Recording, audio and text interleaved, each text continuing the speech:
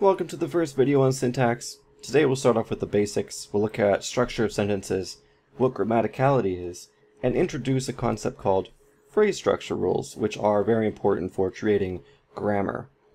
So, if you've seen the overview video, this first part will be very straightforward, and I have the same example here. In English, we take a sentence like "the boy hit the ball," and we talk about word order. We talk about three different things. We talk about subjects, which are the person or the subject we talk about in the sentence. We talk about verbs, and we talk about objects. Now, I hope you guys know what verbs are. Verbs are our action words. So, for instance, the word hit here is a verb, which we label with V. The subject of the sentence is the boy, since we're talking about what the boy did, and the object is the ball. So the boy hit the ball. And we say that English is an SVO language, which means that the word order is subject, verb, object. In the sentence, "the crane attacked the young child," we also see subject, verb, object, where the crane is the subject and the child is the object that the crane attacked. Now, not all word orders are the same between languages.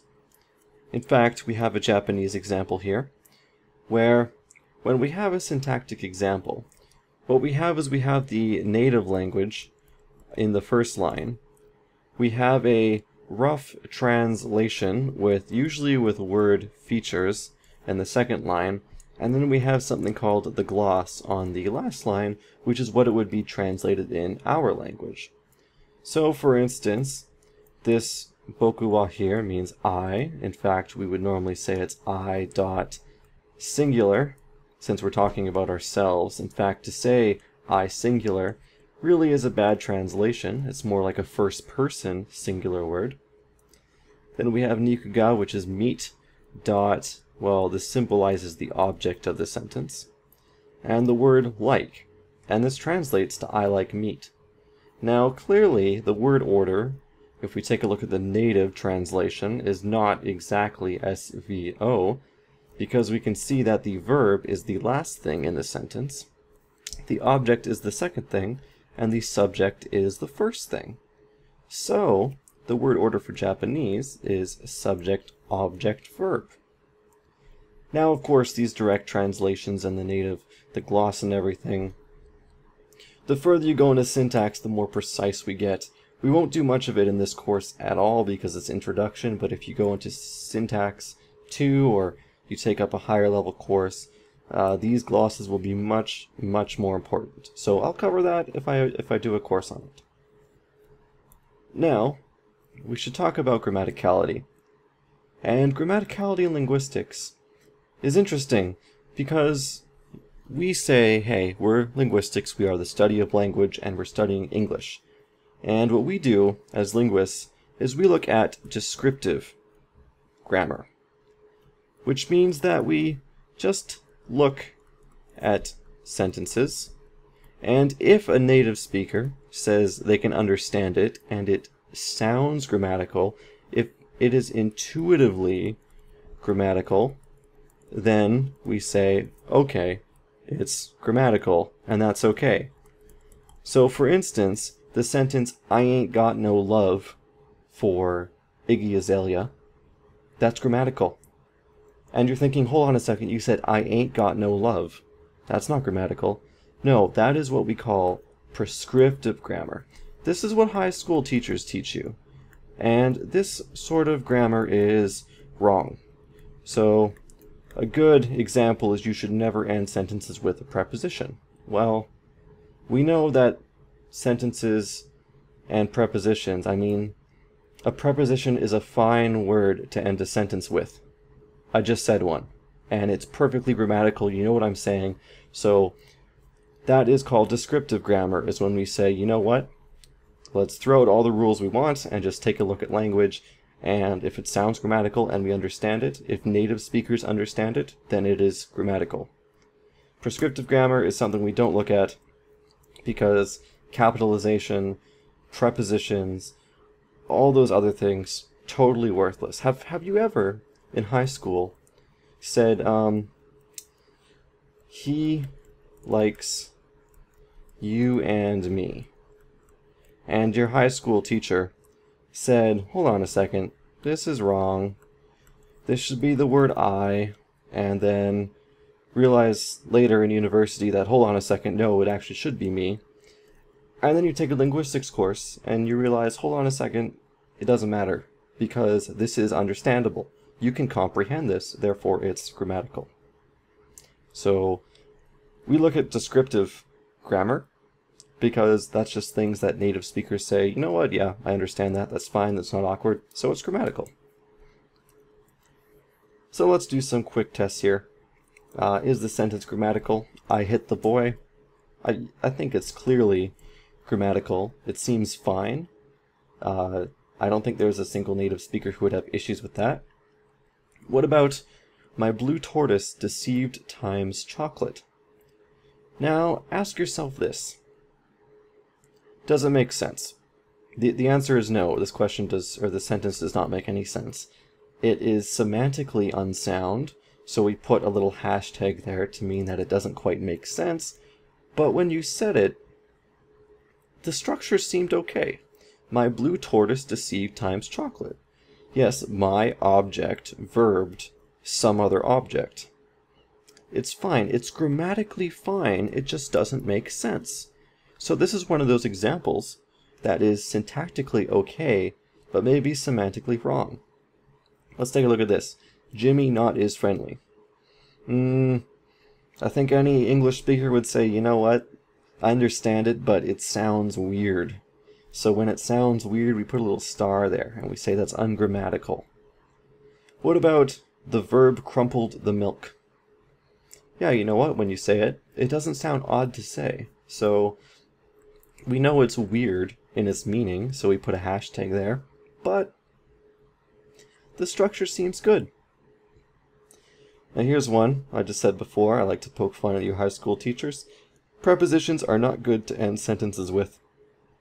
It makes sense, and it sounds perfectly grammatical, so you know what? Yep, totally grammatical. Alright, hopefully you've had enough grammaticality practice. If you're a native speaker of English and something does make sense to you, and your teacher or professor says, no, that's not grammatical, you need to have a talk with her, because a lot of times grammaticality is subjective. Meaning that if someone says something's not grammatical, but you truthfully believe that it's grammatical and you use it in your daily sentence, it probably is grammatical for your dialect. And that's something to distinguish later in the course. But for now, let's talk about generating sentences. Since with all of the grammatical sentences, we've discovered and created a system that can create those sentences from building blocks. So we need to take a look at a few abbreviations here. NP is a noun phrase. So these are phrases that have noun heads. A head is basically the meat and bones of the phrase. Verb phrases here is for VP. So this is a verb phrase. Adj is adjective phrase. I'm going to not write phrase because I think it's explanatory now. And P is a preposition. We'll be talking about specific words and what these are in the next video. Okay, so noun, verb, adjective, preposition. Okay, that's good. Now, what is a phrase structure rule? Well, we have something on the left and we have some stuff on the right.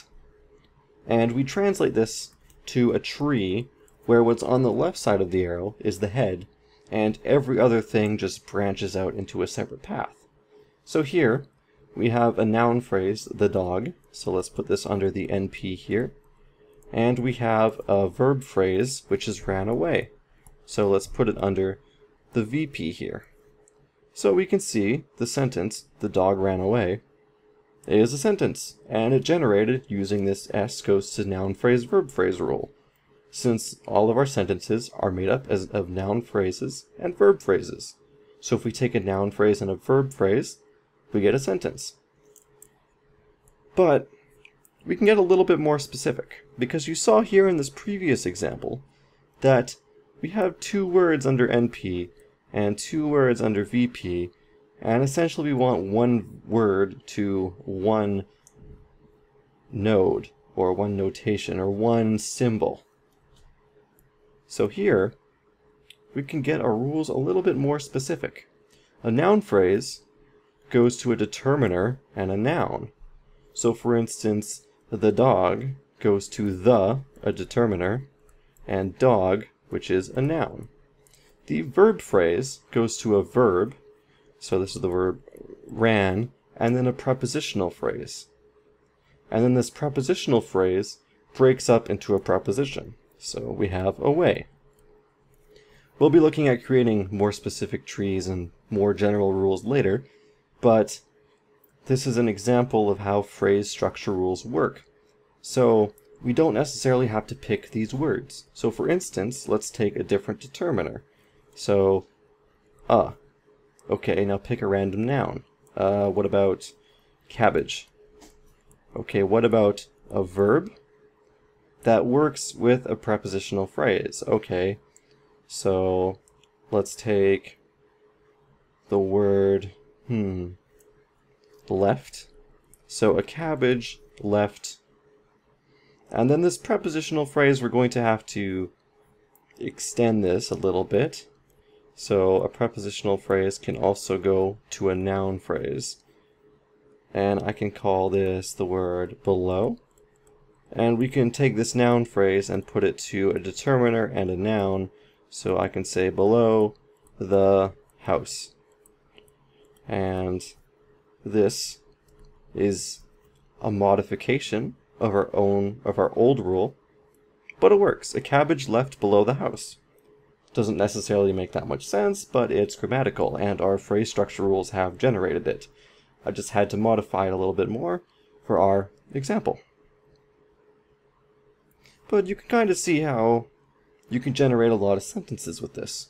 Now the question is whether this implementation is accurate or not. It's accurate enough for a first level course, so we keep it, but you have to modify it a little bit when you get further. And what's interesting is that these rules can generate an infinite amount of sentences. Our grammar is infinite, and that is something very cool about language. We can create and hear and understand and make sentences we've never heard before. For instance, Charlie Brown didn't attend the University of Nottingham because he was afraid of the deathly cabbages that awaited his arrival on platform 23 across the street from the Newsbury Mall. That is a sentence I can guarantee you has never, ever been spoken before in the history of English. Yet it is completely comprehensible, and I generated it using the phrase structure rules that supposedly exist in our mind right now. Of course, these rules might not be direct, but they are a very good model of what's going on. In fact, with 2 rules here, NP goes to N with an optional prepositional phrase, and a prepositional phrase goes to a preposition with an optional noun phrase. With just these 2 rules, we can generate an infinite amount of sentences. For instance, I can say student of biology, and we can keep going of, let's say, the student of the biology of horse physics, and we can keep going on and on and on and on forever and ever. We can keep making it longer. It might not make sense, but it's grammatical. So that's a cool application of phrase structure rules. That's pretty much all for it now. Next time we're going to talk about what words are for nouns, verbs, adjectives, prepositions, and how we group them. Now the reason we're not doing trees hardcore right now is because we need to learn how we group the words together properly, and that's called constituency. Once we do constituency, we can go a little bit more in depth with trees, but for now, just intuitively, try to make a sentence or a tree for I left the ball on the counter. In fact, I'm going to do this with you right now. So, a great way to do things is to write it all out at the bottom, especially when you're first starting. When you get a little bit better, and you're used to trees, you'll start off with the top of the tree and build down. In fact, it's much easier later. But for now, we'll start here.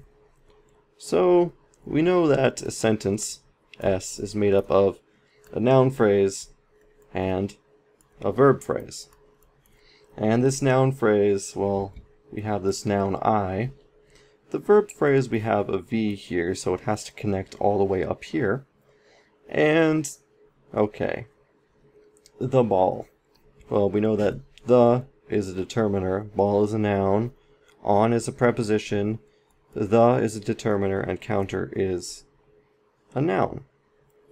Determiners and nouns form noun phrases. So we have two noun phrases here.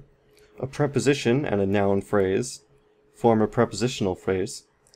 And I'm not sure exactly how to connect these together, so we'll just say that each of these goes to the VP.